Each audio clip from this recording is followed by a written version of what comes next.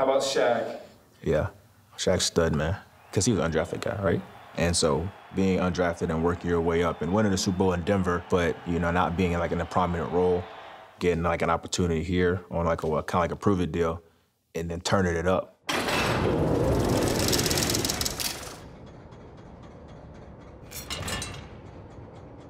He's probably like one or two and like the best pass rushing linebacker in the league. I love watching, like, I feel like he's one of the guys I watch the most, like when I'm watching the defense. Hey, why not be the greatest today? Ain't no reason why. Why not be the greatest today? He came this far. He was playing behind Von Miller. Hey, get me if they get it. All right. And he didn't get his opportunity like he wanted it. And he actually went to the Bucs, man, and led the league in sacks. Being behind guys that he's been behind, I think that made him more hungry. Shaq Barrett, second year as a Buck, has recorded 2 sacks after coming off a Buccaneer record-breaking 19.5 a year ago. I think the thing was just, you know, getting his opportunity. Take over this game, bro. Guys like that, they learn from the best and then apply it to become the best. He's just a special dude. I really respect his game. The guy got every tool in the book. He beat you all type of ways. Like, he don't just have a specific move that he go to. He do everything.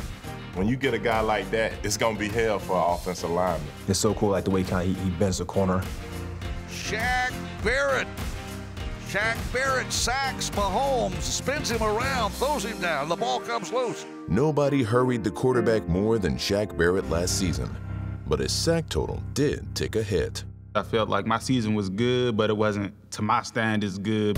The playoff run was amazing. It was exactly what I needed. Shaq sent 3 of the NFL's greatest quarterbacks running for their lives, and again looked like a sack king with 4 in the playoffs. The Packers game, it felt like that's the way I want to play all the game. I'm supposed to be able to dominate like every game, make my presence felt every game. He's sacked at the 35-yard line. Shaq Barrett got him. Those guys showed up big time in that championship game.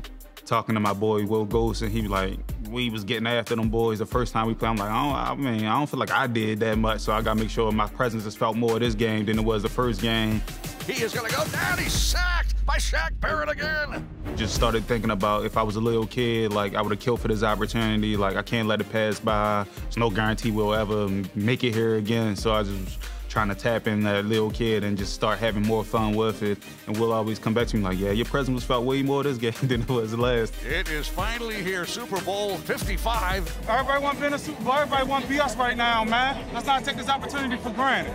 Just being a playmaker out there and just trying to make things happen. Big time pressure by Shaq Barrett.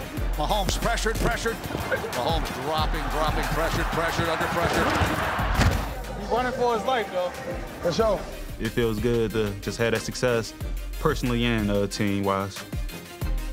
If it was Tim or Patrick Mahomes out there, they probably would have been able to get something done.